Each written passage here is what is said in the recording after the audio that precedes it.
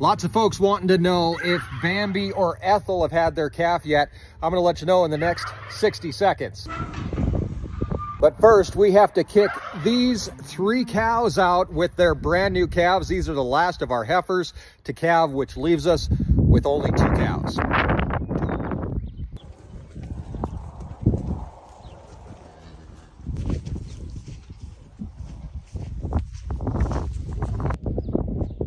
Those 3 heifers are going to run along to join the rest of the herd with cows like Bambi here, who is now 4 days beyond her due date. No calf yet. But she's not the only famous mom on the ranch. We have Ethel to worry about, who's right on the brink of releasing the hostage.